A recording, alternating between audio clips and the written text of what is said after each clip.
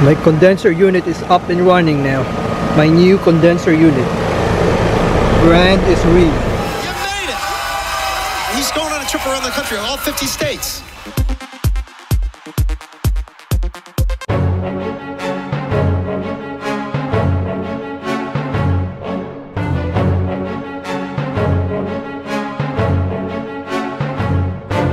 Yeah, they're with Simpsons. They're taking care of this stuff. They're replacing it. Randy, Corey. I'm gonna fire it on the air conditioner inside.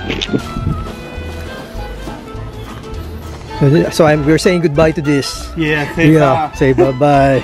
40 years. Thank you for your 40 years of service.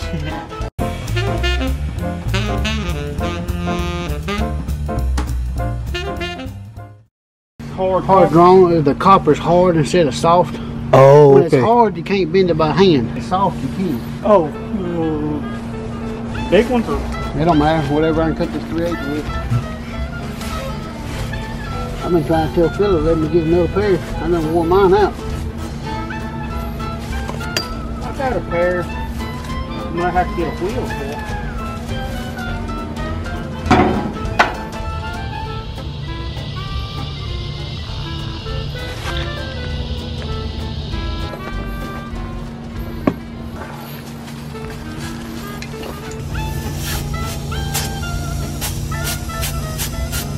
That's the nitrogen.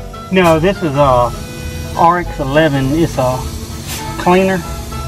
Kind of clean the inside. Yeah, cleans inside the copper. Ah. We got to get that old oil out of there and anything that may be in it.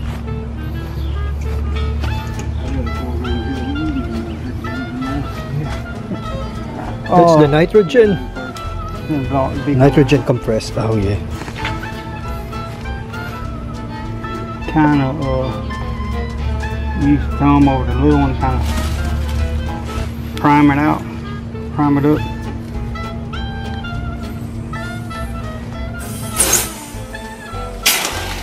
Give you a little lift.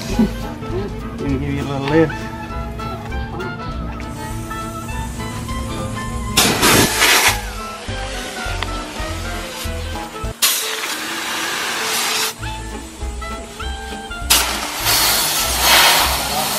Good. That nitrogen cleans it too? Well, it gives it pressure to push it through. Oh, okay. Act like they want to push it through. Did it finally come through? Alright, blow through the liquid side. See how it comes through. I knew it felt like it had a restriction, that's why I was trying.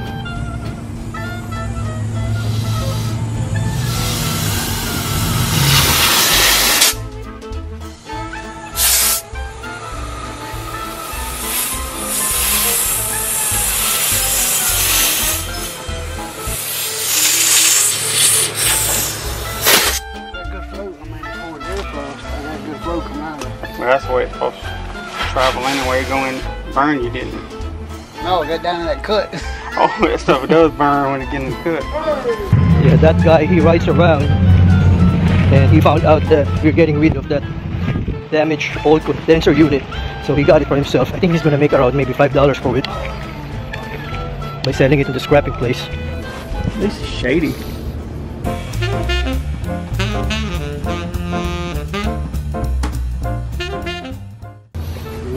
It's actually further away from the ground than what I was expecting.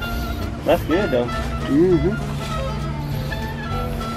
Dryer points towards the house, right? Yeah, towards the evaporator, away from the condenser. Like that. Yeah. Air always points away from the condenser. I just want to make sure that I was right. Get up. Is that copper right there? Oh yeah. I could tell by its color. I would have started putting heat on that aluminum, it would have melted away. Yeah.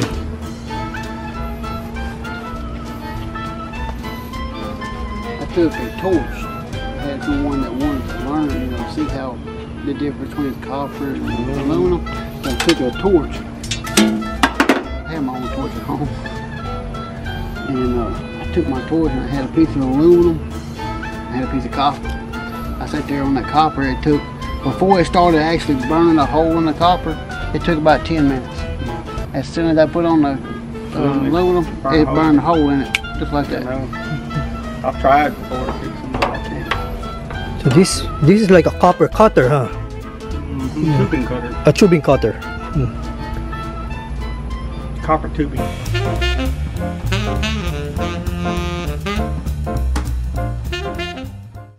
Because once this gets all done, it will be cool. Yeah, very cool. We hoping so. Yeah. But definitely, it was really obvious that the other one had to be replaced. You had to, because you couldn't use it at all. Yeah. Leaked out. It leaked out. 5-10 minutes. Ready? That's a start plug. What do you call that? Black thing? The dryer. Dryer. Oh, that's a dryer. It's a filter dryer.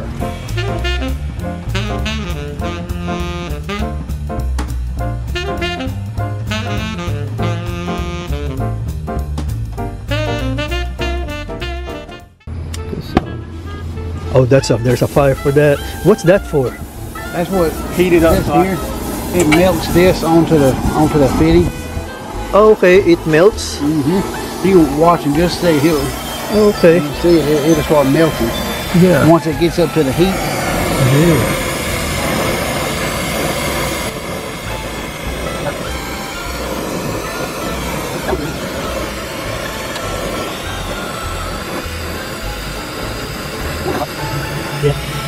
That's what wheels the things together. That's what makes it The wheel.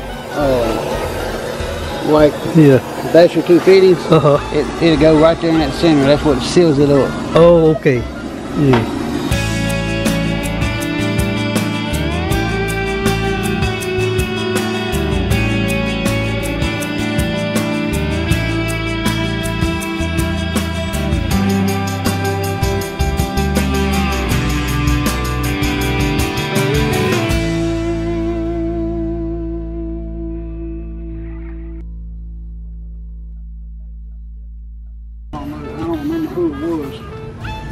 But when it rains, it's okay to get wet, right? Yeah, it's made for outside. Yeah. Oh, yeah. The blue is the big line, red is small. Someone had it mixed up one day, and I was so used to the blue line, being on the big line.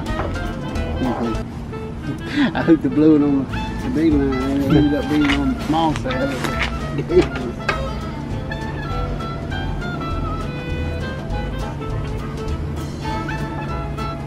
Tell you what, take that red one back off. Let me blow through one time. And this is the pressuring part? Yeah. Oh, yeah.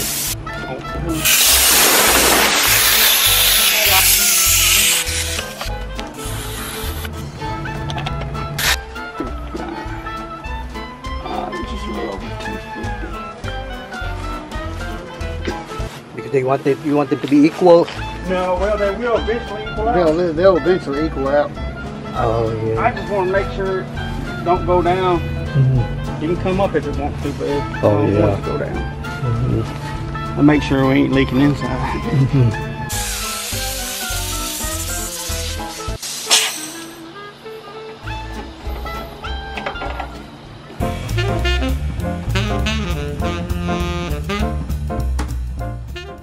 Vacuum pump. Vacuum pump step? This step is the vacuum stage. Vacuum stage. Oh, okay, yeah. We got to pull any kind of moisture that's in the system.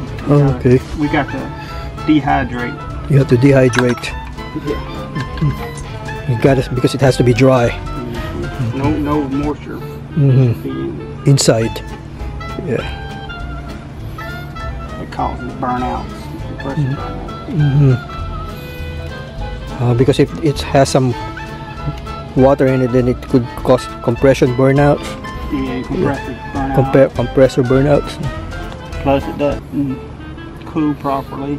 Oh, okay. Yeah. Condensable.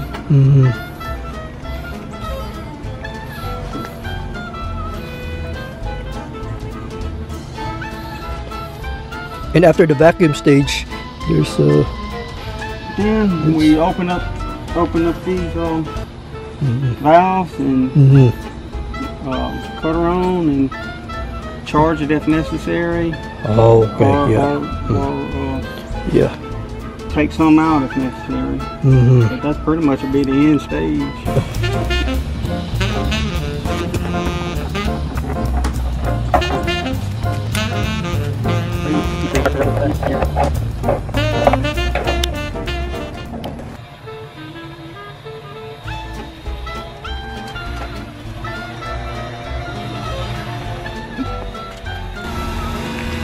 Yeah, that's the vacuum pump, right? Yeah, the vacuum pump. Okay. Yeah, it's already finished now. My condenser unit is up and running now. My new condenser unit. Brand is Rheem.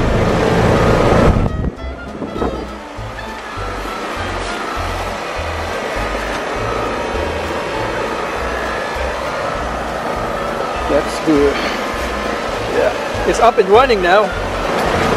That's Rheem. Yeah. So the 81 is the actual temperature in the hallway. Oh, okay, the actual temperature. That's what it's showing that it is. Yeah. Alright, so this the 74 is what he's got it set on. So it should, when it hits that 74, the unit should cut off. It's going to take several hours to get it down.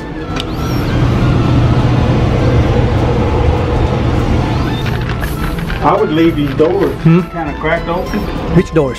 All your doors. Oh, these doors? Yeah, because like that way you got it. Yeah. Air can pull out, burn out from the room. Oh, okay, to circulate. Yeah. Well, these things here probably 3 weeks to 4 weeks. Yeah, because these are very thick. They catch a lot of stuff. That affects all. That could damage also the condenser unit if I don't replace that. It'll make it flood. Restricts the air. The refrigerant will start flooding back into. Because I thought that with its appearance, it didn't look too dirty to me. That's why I thought that it's still okay. Now, if you look at it and look through it, it's not real bright.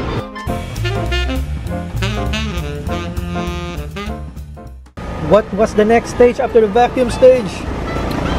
After that, these valves were closed off from the factory. Oh, okay. Freon was stored in the compressor. Oh, yeah. I opened those up and allowed the Freon to go to the evaporator. Oh, okay. And after we started running it, I had to add some more Freon. Oh, okay. Yeah. But now we don't have any Freon leak issue. It didn't show any. I had 300 pounds of pressure on it for a little while and it didn't move. So okay. If it's a leak, it hadn't started yet. Oh, okay. That's the only thing about the coils inside. This Freon has more pressure. It produces more pressure. It can get up. Before this is cut off, it's right at 600 pounds of pressure. Oh, gotcha. That thing's tested for 450 pounds. Yeah. But normally these things won't you're not going to run 450 pounds. Oh, okay. But if they get stopped up or something and run a hot head, they can get up to 600 pounds before they shut off. That's the only concern I ever have about putting them on coil not designed for them. But that did say it was a 410 coil as well.